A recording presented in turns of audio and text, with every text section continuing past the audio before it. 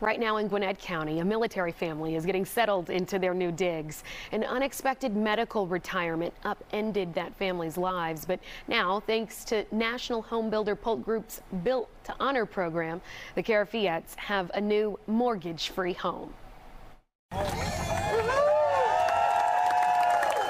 The Karafiats expected a new house, but they didn't know by the time they opened the door it'd be a fully furnished home.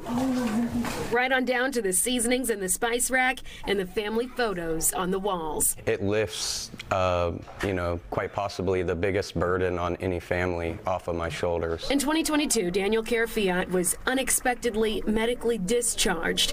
It left him, his high school sweetheart Rachel, and their 3 kids questioning what would come next. I'd actually gotten an email notifying about houses in the area through Operation Homefront. He's talking about the Pultegroup's Built to Honor program. It provides eligible veterans with mortgage-free homes. Something that we're very passionate about as a company, giving back to the veterans that have given so much to us. This spring, family found out they'd move into a space they once viewed as a distant dream.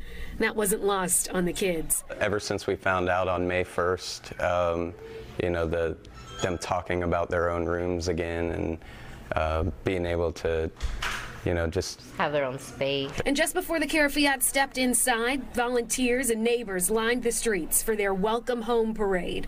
After all, a new home and new opportunities is always cause for a celebration. And if nothing else, don't think that it's not possible for you. I feel like maybe it's not exactly fully advertised. The Karafiats say this house is now their testimony. The Pultegroup has donated 80 homes across the country and in 40 cities. What a noble effort.